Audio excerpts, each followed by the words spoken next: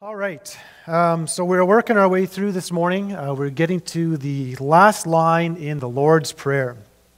We've been going through this for a number of Sundays, looking at the Lord's Prayer as, I got to turn this on, as a model for discipleship. That pretty much everything you need to know to start following Jesus, you find in this prayer, in the Lord's Prayer.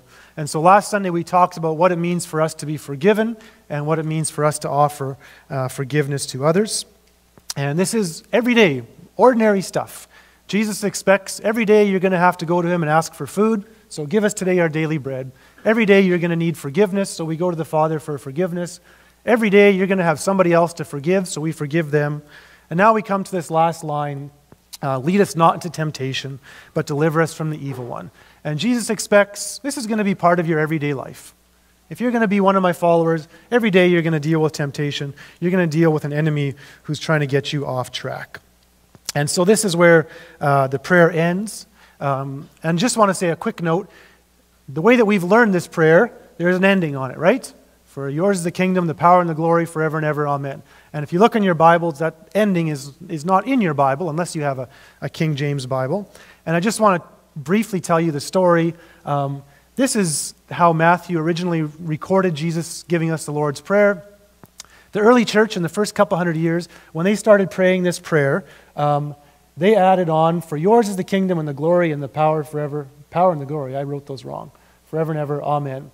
And it's interesting, Andy, that you read from 1 Chronicles 29:13, because our ending comes out of 1 Chronicles 29:11. 2 verses before what Andy just read. Yours, Lord, is the greatness and the power and the glory. Yours, Lord, is the kingdom. And so what early Christians started doing is they took this from 1 Chronicles 29, they added it on to the end of the Lord's Prayer, and that's what they prayed in church. And later on, as people copied the book of Matthew, that longer version got copied into the book of Matthew. And so now, even though that ending is not probably the original of what Jesus taught, we pray it anyways because it feels incomplete if we just end it where that is. So we add this on when we pray. If you have more questions, check out the Adult Sunday School videos online or come and talk to me and say, what do you mean, what's going on here? And I'll gladly walk through that with you. But let's move on to this line, lead us not into temptation, but deliver us from the evil one. I just want to make a few observations at the start. I want to talk about a couple words. This word temptation can also be the word testing. So we could have translated this into English as lead us not into testing. It's the same word in Greek. Sometimes it gets translated as temptation, sometimes as testing. And in English, there's a difference, right, between a test and a temptation, right? Some things can be a test, but not a temptation. So say you're doing the 30-hour, you don't still do the 30-hour famine, do you? Anybody remember doing the 30-hour famine? Okay, you would go without food for 30 hours to raise money for World Vision. So say you're doing that, and you're into hour 27, and if I was doing that and someone put a piece of cheesecake in front of me, that would be a test. Not really a temptation, because I don't really care about cheesecake. It's too rich, it's too sweet, whatever. Now, if someone put like a fresh Delissio pizza, I like frozen pizza for some reason, those are my favorite. Put that in front of me, that would be a temptation, right? My mouth would start watering and be like, I want this, okay? So that's a difference between a test and a temptation. And we can look at this both ways. And it's going to get important when we talk about Jesus. Was Jesus tested or was Jesus actually tempted? So that word can go both ways. And then deliver us from the evil one. So that in Greek can be translated as the evil one, or it can be translated as evil. Just deliver us from evil. And either translation is perfectly acceptable. And I really don't think there's much difference if God delivers us from evil or from the evil one. They are one and the same. Your Bible might have a footnote on one of those words. So as we look at this line, and we're in Matthew chapter 6, verse 13, we have to remember that if you're reading through the book of Matthew, you read Matthew chapter 4 like 3 minutes ago. Okay? It's not long before Matthew chapter 4. And in Matthew chapter 4, we read that Jesus was led up by the Spirit into the wilderness to be tempted by the devil. So, Jesus goes, and we're not going to go through this whole story this morning, but he's in the wilderness for 40 days without food. I don't know how long any of you have ever gone without food. 40 days is a really long time. And Matthew says he was hungry. Well, yeah, that's an understatement. Jesus was famished. He was, I don't know what to describe, extremely hungry. And the devil shows up to tempt him, right? And the first temptation is make some bread out of these stones. And so Jesus goes through this temptation. There's 3 temptations that the devil gives him, and Jesus resists each one. And that was hard. That was beyond hard for Jesus. Up to his point in life, up to his 30 years, Jesus had never done anything harder than those 40 days and those temptations by the devil. And I would say he didn't do anything harder until the cross. I can't imagine going 40 days without food and then having to go toe-to-toe with the devil. That's a hard thing to do. And Jesus just went through that. So when Jesus says, lead us not into temptation, I think what Jesus is saying is, pray that what happened to me never happens to you. Pray that what happened to me never happens to you. Jesus has been there. He's been through that temptation. And he says, you guys should pray that God keeps you away from that. So when we talk about this verse, don't miss Matthew chapter 4, which is just a couple chapters before. 3 observations about this verse, and then we're going to go into some other scripture as well. Number 1, Jesus does not say, lead us not into sin. Did you notice that? He doesn't say, lead us not into sin. It's not about not sinning. It's about not being tempted. See, and obviously temptation leads to sin. But once we're tempted, we're usually done for. We're really weak creatures. Sometimes we can face temptation and we can overcome it. But for the most part, we do not do well with temptation. So Jesus doesn't say, lead us not into sin. It's actually, lead us not into temptation, because that temptation is going to lead us into sin. So Jesus wants to keep us away from the temptation altogether, not just from sin, but from the temptation. So that's the first observation. The second one is that this request rules out deliberately entering into a situation of tempting. We cannot pray, God, deliver me from temptation, and then walk into a situation that's tempting. If, say, your temptation is drinking, say you've had a problem in your life with drinking and it's really hard, you can't say, God, deliver me from temptation as I walk into this bar. Okay? This request assumes that we are working with God. We are doing all we can to avoid temptation, and we're asking our Father, would you help us? Help us in this cause to avoid temptation. So this assumes that we are working with God, not against God. And 3, God is interested in helping us avoid temptation.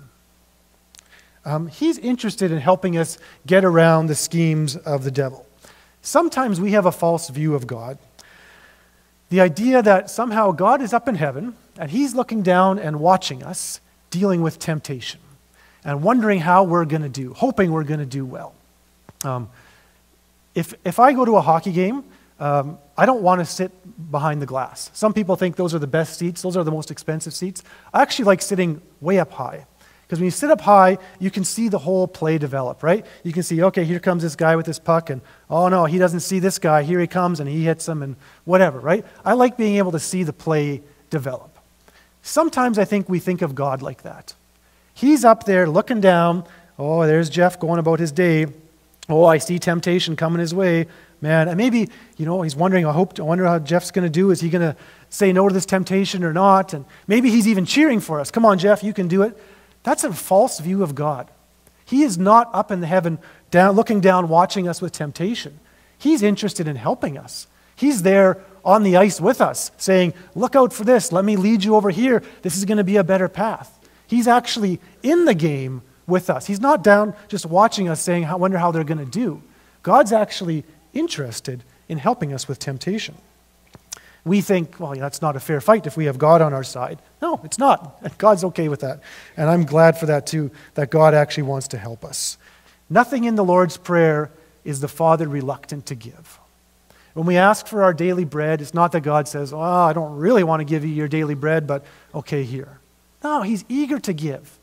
When we ask for forgiveness of our sins, it's not that God is like, well, I don't know if I forgave you yesterday. I don't know if that's not how God is. He's eager to forgive. He's eager to lead us not into temptation. He's eager to help us away from the evil one. So, we start there. It's not about not sinning, it is, but it's about not being tempted in the first place. We can't enter into temptation when we pray this, and we have to understand that God is for us. And so I want to look at some more scripture. I want to do a little bit of a survey through the New Testament, 5 or 6 different passages that talk about temptation, so that we can get a bigger picture of this. I'll have the scriptures up, but if you want to open your Bible, you can flip through these as well. So the first one is one more that Jesus says from the Gospel of Matthew. And this is the situation. Jesus is in the Garden of Gethsemane just before he goes to the cross. And he's taken Peter, James, and John along with him because Jesus wants to pray. He's going to ask his Father to get out of this. Jesus says, I don't want to go to the cross, but I'll submit my will to yours. And this is what Jesus says to his disciples. He says, watch and pray so that you will not fall into temptation. The spirit is willing, but the flesh is weak. And for these disciples, the temptation is going to be coming in the next few hours when things go bad for Jesus. Their temptation is going to be to turn their back on Jesus and save their own skin and run away. And every one of them falls into that temptation, especially Peter. And so Jesus says, be careful, this temptation is coming. And this has become a familiar saying for us, right? The spirit is willing, but the flesh is weak. This is my motto for Monday Night Hockey. The spirit is willing, but the flesh is weak. And we say this all different times in different ways. But when we look at our own lives, we say a hearty amen to, yeah, the flesh is weak. I probably don't have to convince any one of you when I'm talking about temptation that your flesh is weak. You all know your flesh is weak. I know my flesh is weak. We've all been through this a million times before. We know that our flesh is weak. I would encourage you to not miss the spirit is willing part. Yes, we have weak flesh, but we have willing spirits. There is actually a spirit inside of you. When you come to Christ and the Spirit fills you, your spirit actually doesn't want to sin. Your spirit actually only wants to obey God, only wants to seek His face 100% all the time. We're good on knowing how much our flesh is weak. Don't forget, your spirit is very willing. There is something inside of you that does not want to sin, that wants to say no to temptation every time. And be thankful for that. Some people don't have that. Some people don't have a willing spirit. Their spirit is completely degenerate and they only want to do whatever they want to please their flesh. But not you.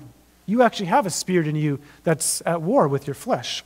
And Paul talks about this in Galatians chapter 5. And he talks about, he echoes Jesus here about the spirit and the flesh being against each other. And this is Paul's strategy for dealing with temptation, dealing with sin in Galatians. He says this, so I say, walk by the Spirit, and you will not gratify the desires of the flesh. For the flesh desires what is contrary to the Spirit, and the Spirit what is contrary to the flesh. They are in conflict with each other, so that you are not to do whatever you want. It's the same way of saying the Spirit is willing, but the flesh is weak. So the solution here for avoiding sin is to walk by the Spirit. Paul says, if you walk by the Spirit, you will not gratify the desires of the flesh. There is a Holy Spirit. There is a God who is at work by His Spirit in our world, in our lives. And the Spirit wants to speak to us, wants to lead us, wants to teach us how to walk in step with Him. So walking by the Spirit means, first of all, being aware that there is a Spirit. God's Spirit is at work. And I want to listen. Okay, Holy Spirit, what are you saying to me today? How do I understand you? How do I obey you? How do I walk in step with you? And when we do that, when we're preoccupied with that, when all my mind is thinking about is, okay, Spirit, how are you at work? How do I hear you? How do I walk with you? I'm not going to be gratifying the desires of the flesh. I'm going to be too busy with the things of the Spirit. And probably many of us have seen this at different times in our life. Maybe you go on a mission trip or something, and it's just, God's Spirit is at work, and people are coming to the Lord, and you're busy working and helping and do all these things. There's very little time to gratify the desires of the flesh because you're so busy with the things of the Spirit. It's not a silver bullet. It's not saying, boy, if you just focus on the Spirit, you'll never have temptation. Not at all. When Jesus got the Spirit, right, he got baptized. When Jesus came out of the water, the Holy Spirit came down onto Jesus. What's the next thing that happened to Jesus? 40 days of temptation. It's not saying that if we pursue the Spirit, you're never going to be tempted again. Or if you've got temptation in your life, you must not be pursuing the Spirit. That's not it at all. But the more we focus on the Spirit, the less we have energy for things of the flesh. Sometimes we focus, if you're dealing with temptation, say you've got something that just keeps coming and it's this temptation that you just can't get rid of. You can focus all your energy on that temptation and try so hard not to do it. You'll probably fail. But if you focus all your energy on walking by the Spirit, you'll just all of a sudden find, boy, I'm actually not so tempted to do that anymore. So this is Paul's strategy, and I think it's a good strategy. I've seen this in my life. When I focus on trying not to gratify the desires of the flesh, I don't do very well. But when I focus on trying to walk by the Spirit, I find that some of those other things fall away quite naturally. Paul also says in 1 Corinthians 10, one of the maybe most well-known verses on temptation. He says, "No temptation has overtaken you except what is common to mankind." 1 Corinthians 10:13. "And God is faithful. He will not let you be tempted beyond what you can bear. But when you are tempted, He will also provide a way out so you can endure it." So I want to just look at these 3 sentences in this one little verse. This verse has probably helped me deal with temptation more than anything else in Scripture. Number 1, all temptation is normal. Whatever you're tempted with, it's normal. It's common to mankind. This is normal, everyday stuff. Please do not be shocked or embarrassed by what you are tempted to do. It's normal. It's common. The things that you're tempted with are the same things I'm tempted with, same things other people are tempted with. It's pretty common. Don't look at yourself and say, what's wrong with me to have this kind of temptation?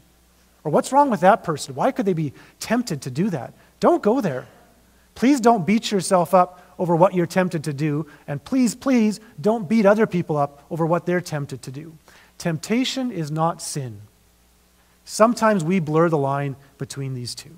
Temptation is normal. It's a regular part of life. You'll be tempted to do stuff until you die. Temptation is not sin. We never have to go to God and say, God, please forgive me for being tempted to do this. Never. Temptation is not sin. When we act on that temptation, it becomes sin, and then it's a problem. But it's not a problem before that. It's a regular part of life. Jesus tells us to pray every day, lead us not into temptation. He expects we're going to be tempted. I'm going to be tempted, you're going to be tempted. Get used to it. It's normal. Number 2, God is faithful. He will not let you be tempted beyond what you can bear. God is for you. He's actually on your side when it comes to temptation. He limits it. It's almost the idea that you're here and God's got you in this fence with a gate, and He only lets certain things through that gate. You can imagine the worst temptation you'll ever face in your life, something that would just be insurmountable. God's never going to let that through the gate. He's never going to let you face that. Now, you can walk out of that gate. You can head out of that gate and head into that world of temptation where it's so strong that you can't say no. That's your freedom. You're free to do that. But if you choose to stay in God's care, He's going to limit the temptation that comes your way. He won't let you have any temptation that's unbearable. You're never to a point where you can say, there's no way I can say no to this temptation. God's never going to let that happen. And thirdly, when you are tempted, He'll provide a way out so you can stand up under it. It's always there. This is a guaranteed prayer. If you want a prayer that God answers 100% of the time, I'll give you one.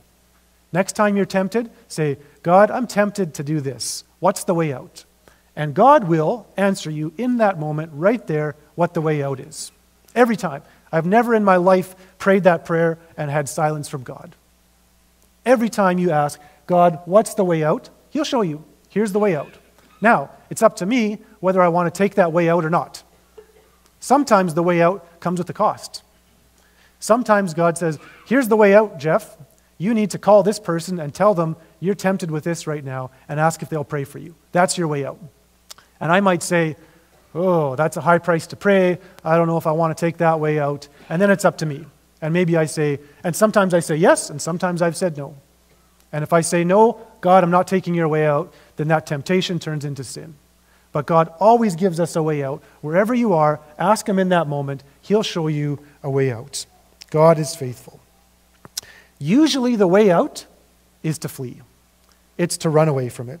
We see this first in Joseph, who's in Potiphar's household, right? And Potiphar's wife comes to Joseph, and they're alone together, and she says, come to bed with me, come sleep with me. And Joseph's reaction is, he doesn't pray, he doesn't preach, he doesn't go to the Bible, he runs away. There's temptation, he just runs away from it. And in the New Testament, that's usually the practice for what we do with temptation. We just get away from it. We just run away from it. We think of a mature Christian is the one who's able to face temptation, and they're there right in the face of temptation, but they're a strong Christian and they can handle it. That's not a mature Christian in the New Testament. Mature Christians run away. They just run away from it. The temptation's always going to be there. They get away as fast as they can. That's our prayer in the Lord's Prayer. Lord, lead me not into temptation. It's not help me beat temptation. It's I want to get away from this entirely. I don't do well with temptation. Keep me away from it. We might say, well, come on, don't we have God on our side? Don't we have the Holy Spirit in us?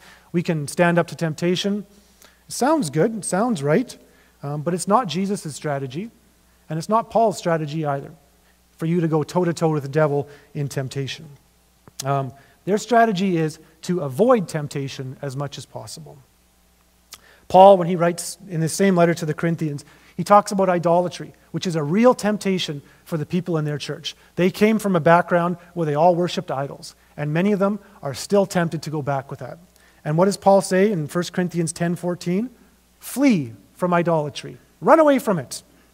These same Christians had lots of sexual sin in their life that they came out of, and coming to Jesus meant leaving behind all of that stuff. And it was a real temptation for these Corinthians to go back to that sort of lifestyle. What does Paul say in 1 Corinthians 6:18? Flee from sexual immorality. Run away from it. He doesn't say try to beat it, try to conquer it, try to whatever. Just run away from it. Get away as far as you can, because your flesh is weak. Yeah, your spirit is willing, but your flesh is weak, so get away from it. There's not a lot that I remember from my youth about what my pastor ever said, but I remember one story. My pastor told a story of how when he was a young man in his early 20s, he was in Amsterdam and walking through the red light district of Amsterdam. And if you know anything about that, that's a part of Amsterdam where prostitution is legal, and it's a certain area of Amsterdam where every sort of sexual sin that you can imagine is there in glaring lights and in the windows. It's all around you. And he's walking through this area, and a woman comes out of one of the buildings and makes an offer to him to come inside. And you're going to see and experience all the things that you've ever wanted to do. And he looked at her, and he said nothing, and he turned, and he ran down the street as fast as he could. And she called out after him, and she mocked him and made fun of him.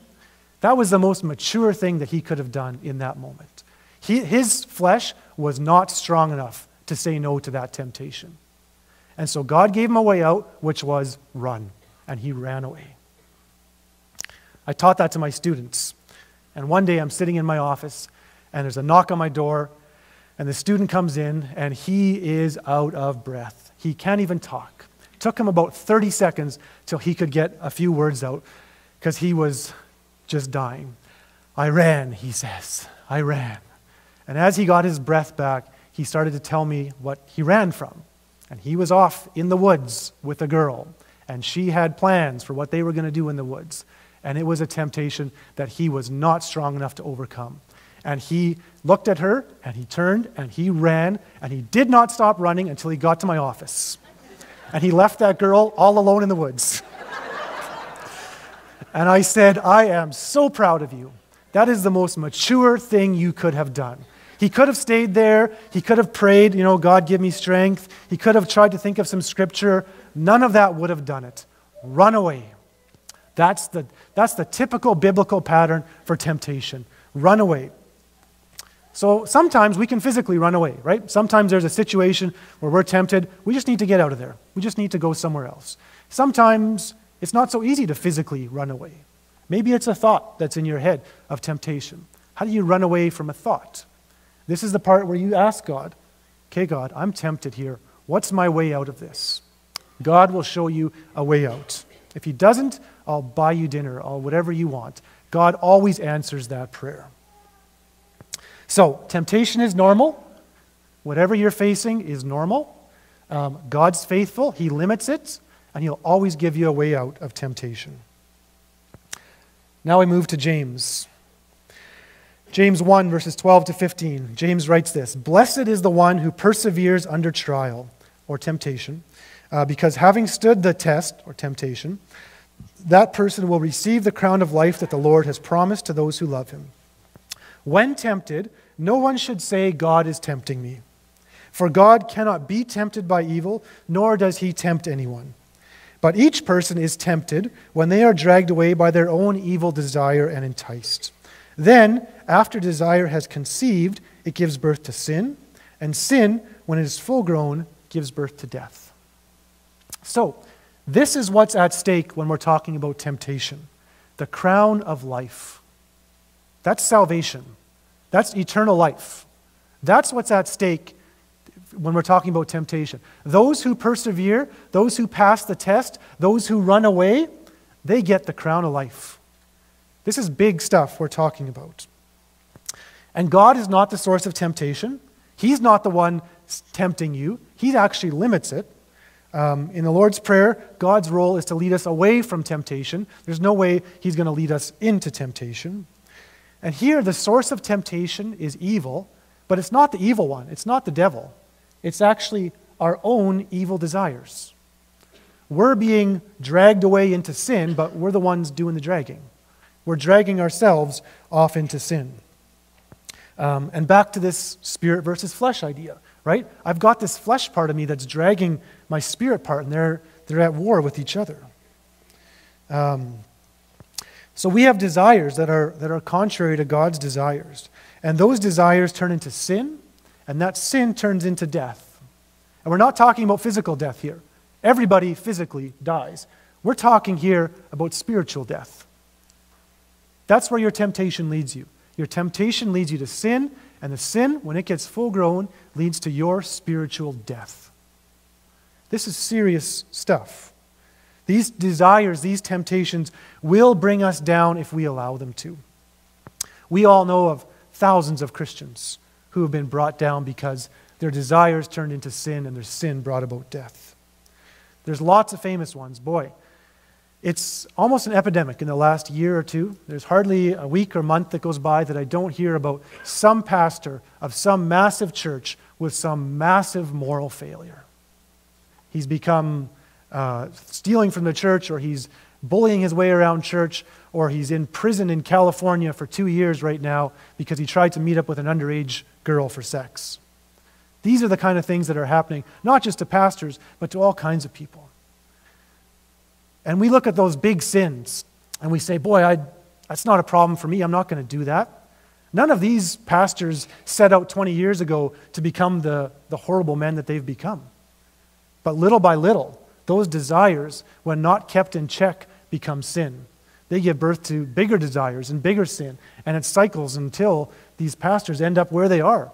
And there's lots of these stories, and not just pastors, just individuals, people that we know who started out on a good path, and somehow, little by little, these desires were not kept in check, and it's led to their spiritual death.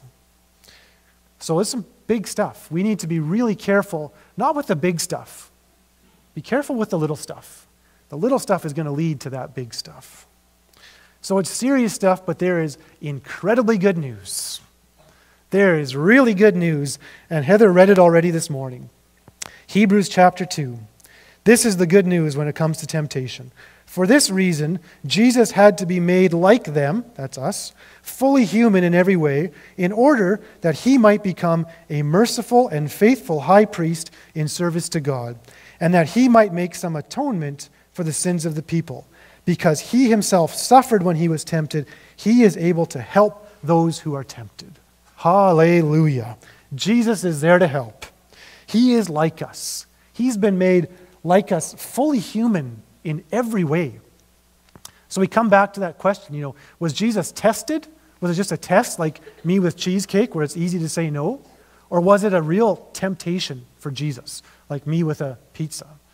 And I battled with this question for years, trying to figure out, okay, what was it? I think it was temptation. I think it was genuine temptation. Jesus had, because he's fully human, there were desires in him that were contrary to even what God wanted. We know that. Jesus desired not to die on a cross. The Father desired him to die on a cross. Jesus said, we'll do it your way. Your will be done. And whatever Jesus suffered, whatever it was, tempted or testing, it's the same as us. He was tempted, we who are being tempted. It's the same word. We know what ours looks like. Jesus' looks the same. He actually knows what it's like to be tempted. That's incredible. He can actually help us in this. We actually have the best help in the world. And we carry on in Hebrews 4. We do not have a high priest who's unable to empathize with our weakness. Jesus doesn't look down and say, I don't know what you're going through, man. I don't know how to feel that. But we have one who has been tempted in every way just as we are. Yet he did not sin. Okay? This is coming back to temptation is not sin.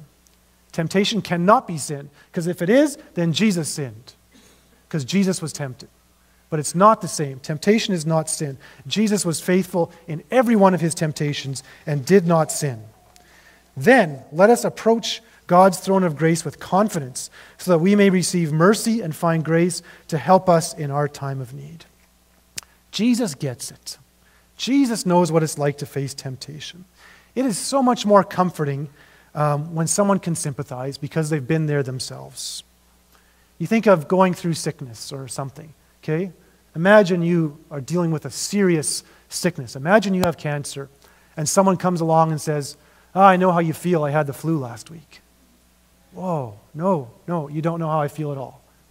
And then imagine someone comes along and says, I know how you feel. I've had that same kind of cancer, or I'm going through that right now. Then you realize, okay, this person can actually help me. This person actually gets it. They've been through the chemo. They've been through all that. That's Jesus in temptation. He actually gets it. We have a high priest who's been tempted like we are, and yet he found a way out so that he didn't sin. That's good news for us. Jesus was tempted like us, but he found victory. Therefore, Jesus can lead us to victory as well. That's without this, we're hooped, we're doomed. If we don't have Jesus on our side, we're never going to conquer temptation. But we have Jesus on our side. He's not up in the press box looking down and watching us. Oh, I wonder if they're going to do good this time or not. He's there. He's a teammate. He's on the ice with us. He's working with us, trying to help us. That's such good news. So I want to leave 5 conclusions as we end off this about temptation from what we've looked at. Number 1, the spirit versus flesh divide is real. We have a spirit in us that is willing, that wants to follow God with all our heart. And we have a flesh that we deal with that doesn't. And that divide is just real. And it doesn't mean you're not a Christian. Just because you have temptations to do things that you shouldn't do doesn't mean you don't have the Spirit. This is just a war that we've got, and we're going to have it until we die.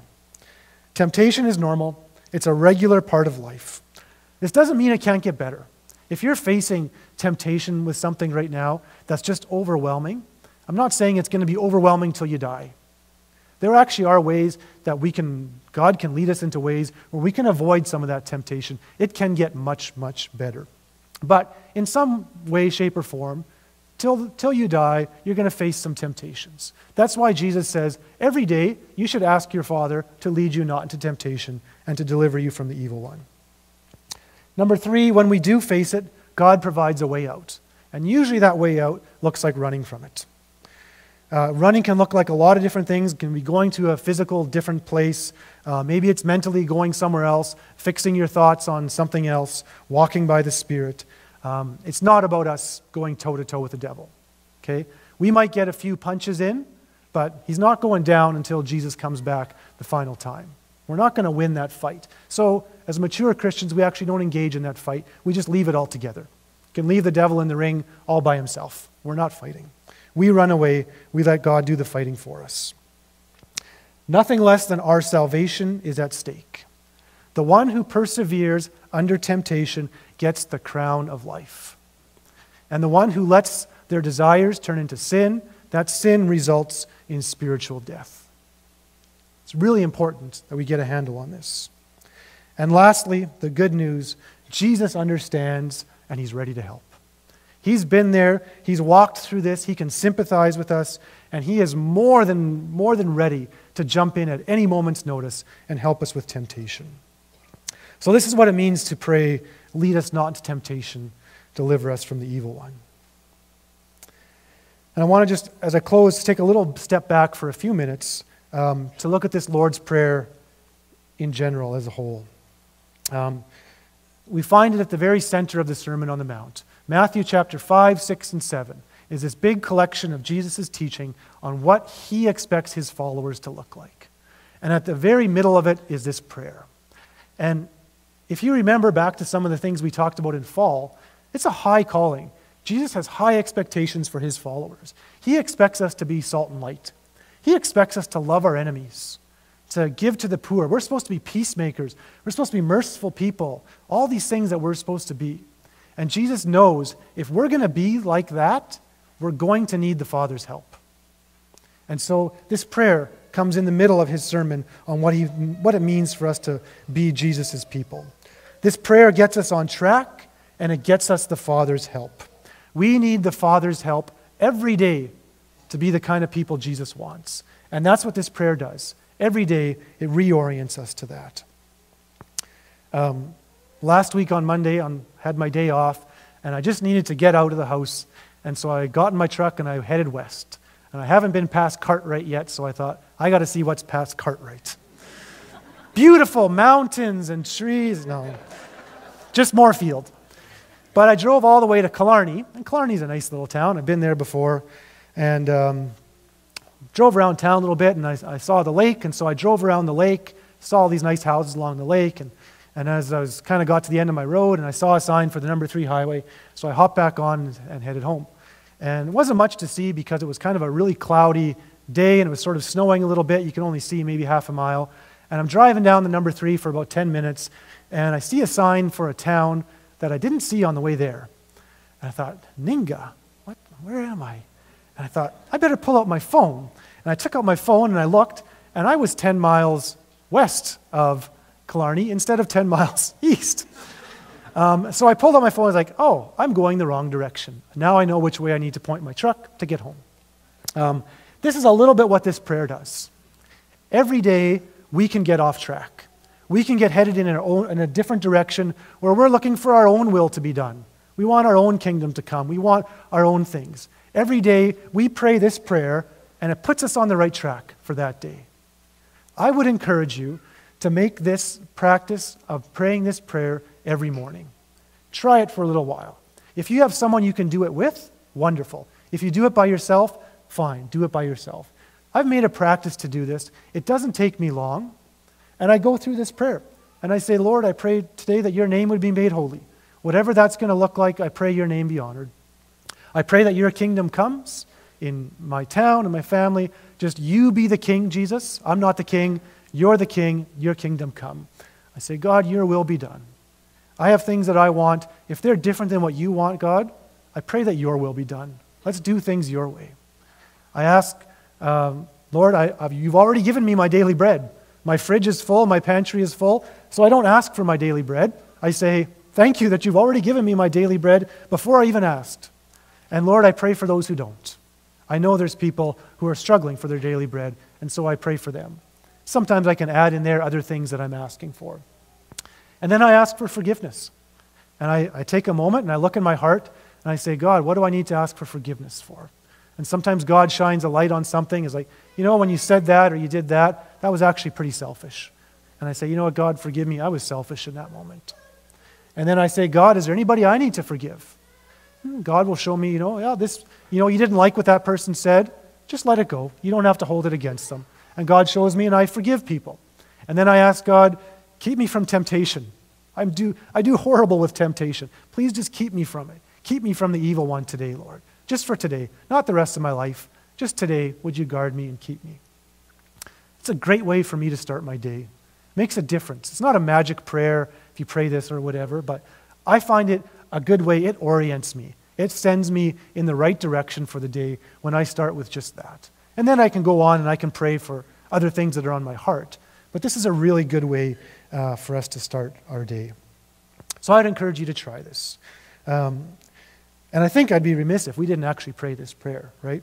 So let's close this morning by praying this prayer. I know we all have different versions, so we'll use the version that's up on the screen. Let's stand together. Worship team, you can come up if you want, or pray first and then come.